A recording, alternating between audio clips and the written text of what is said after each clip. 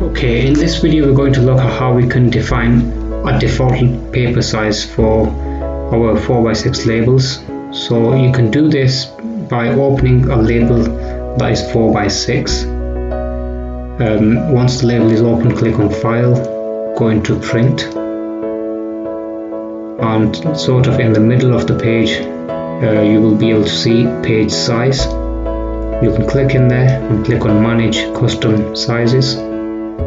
On the left hand side, click on the plus sign and get this a name. So I'm going to just call a label paper or label size.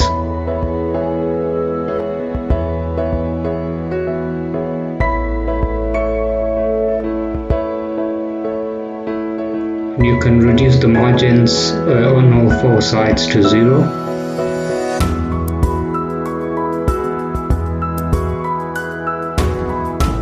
And select the printer that you're going to use this as a default and define the size as 100 by 150.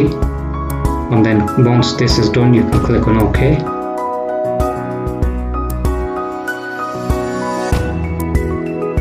Now this label has been selected. You can click on Print to test how that works. So it should print our 4x6 label nicely. However, it's not still defaulted to the default size. So in order to see that in the list, you need to close the printer, go back into System Preferences and open the printer again. And now you should be able to see in the drop down list, there's a label size there. You can click on there and choose that. So every time you use that printer, it will automatically select this paper, and you can test that also by going back into the printer, and you should have a setup as a default now.